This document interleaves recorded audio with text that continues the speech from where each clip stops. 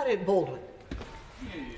Thank you, Madam Deputy Speaker, and it's a pleasure to follow my Treasury Select Committee colleague, the member for Glasgow Central, in discussing this bill. And the member for Wolverhampton South East talked about the historic events that had distracted him, perhaps from his preparation for his speech, although I don't think anyone would ever have known it, Madam Deputy Speaker, because he spoke in a very, very well informed way. And I think that we do often recognise historic turning points. Certainly Saturday at 5 p.m.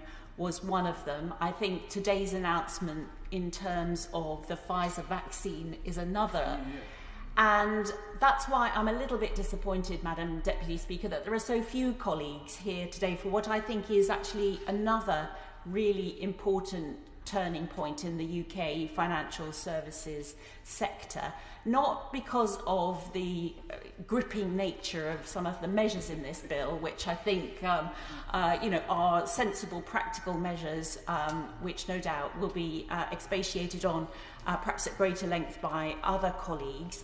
But I'm going to confine myself, Madam Deputy Speaker, to really the reason I put in to speak in today's debate was because I wanted to hear the Minister at the dispatch box talk about the vision for post-transition UK financial services. We are at an important inflection point, and that's why I welcome the fact that not only has he outlined that vision today, but also that the Chancellor was able to come earlier and talk about the future as he sees it for this incredibly important sector. And he did emphasise in his statement, as the Minister did at the dispatch box, what a significant export sector this is. It is our biggest export sector. It is a sector that pays some £75 billion a year in taxes. It helps to fund the public services that we all rely on. It's why we need this sector to do well in the future. And that's why I think it is important to note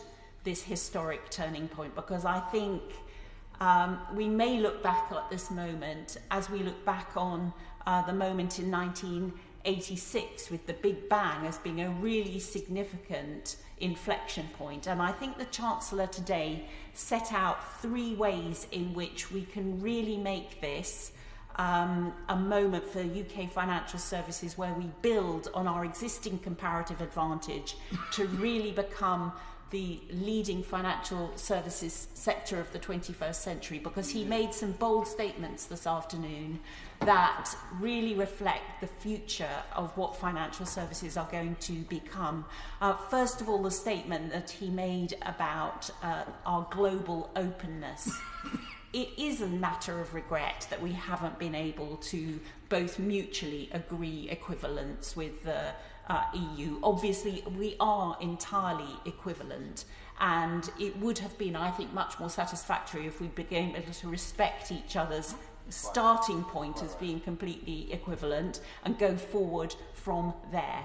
And it's clear from the way in which the European Union has not been prepared to offer us equivalence today that they are going to continue to use EU regulation in the area of financial services as a bit of a stick to beat up on this sector at which the UK excels already. And I'm sorry to say that, Madam Deputy Speaker, it doesn't give me any pleasure, but it clearly would be unacceptable. And in the Treasury Select Committee, we heard from the Governor of the Bank of England that it would be very, very dangerous to financial stability if we were to allow an external regulator to suddenly take away equivalence from our financial services sector. And so I think the judgment that was made today to come to the dispatch box and say, do you know what, we're unilaterally going to do it for UK was, regrettably, but historically the right decision to take. And I think to accompany that with the 3 statements about the kind of financial services sector that we envision in the 21st century, one that is globally open, one that is inviting of inward investment, one that is inviting of listings from around the world, not just from other EU countries. Secondly, Madam Deputy Speaker, one that's technologically innovative. And I think this is so important. We have led the world in terms of the fintech sector and the regulation, the fintech bridges that we've set up with other countries. I think Singapore was the first one that we established a regulatory bridge with another fintech innovator. This is clearly going to be the way in which financial services evolve in the 21st century. And even the announcement in terms of digital currencies and the leadership that we're showing on that, that's incredibly important as well. And then thirdly, the headline measure, the one that will no doubt get the big coverage around the world, is this equally important announcement that we're going to issue a green gilt.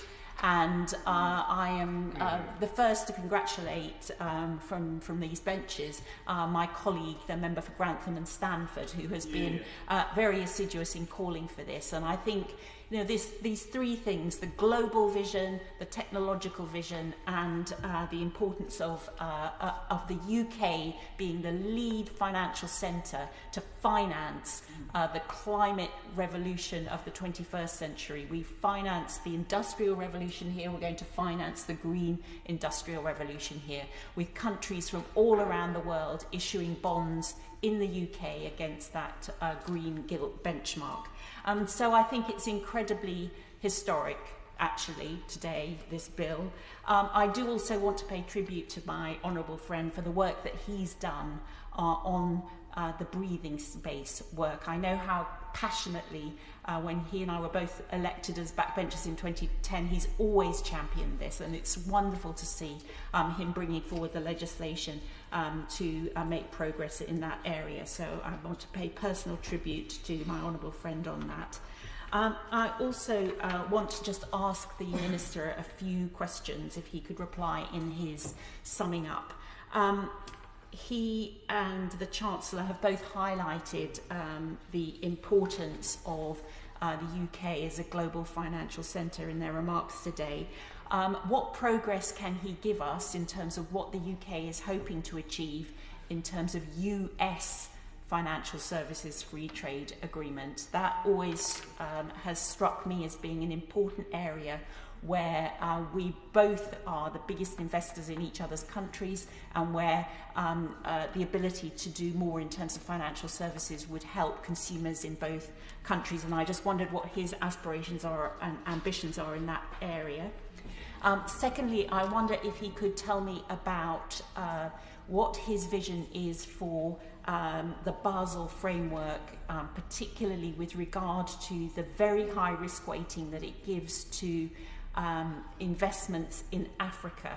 He will know that as Africa Minister, one of the things that used to really get me excited was the potential for inward investment into Africa. We had a big Africa Investment Summit this year in January, but the risk weighting of assets in many African countries is incredibly high using the Basel rules, and I just wondered if he had anything that he could update the House on in terms of trying to make those assets appear less risky on bank balance sheets.